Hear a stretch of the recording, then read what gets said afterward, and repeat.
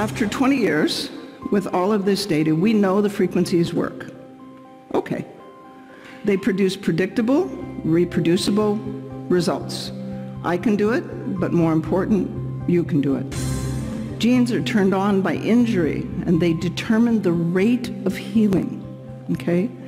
The frequencies change these genes and speed up healing. Look at this. At day 11, you can't tell that she had surgery at all. That's not possible.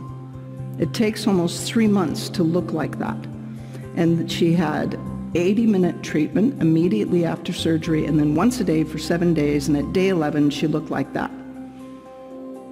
That's not possible, and we do it all the time. Fibromyalgia from spine trauma.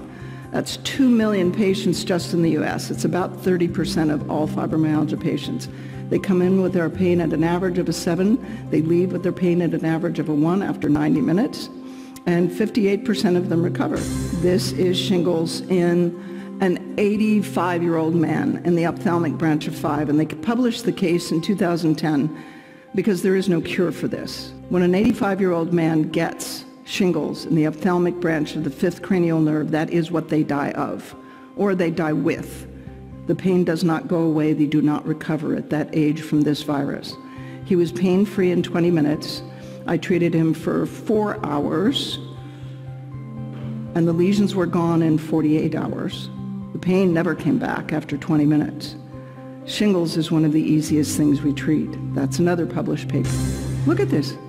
Right? She's got this arm has not been away from her side for 3 years. You've seen people with strokes, right? She hasn't moved this arm in 3 years. And it's behind her head. When I got to one particular frequency combination, the scar just liquefied. It just liquefied.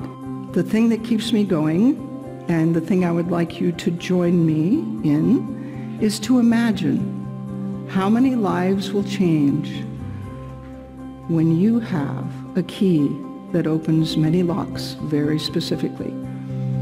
Thank you very much.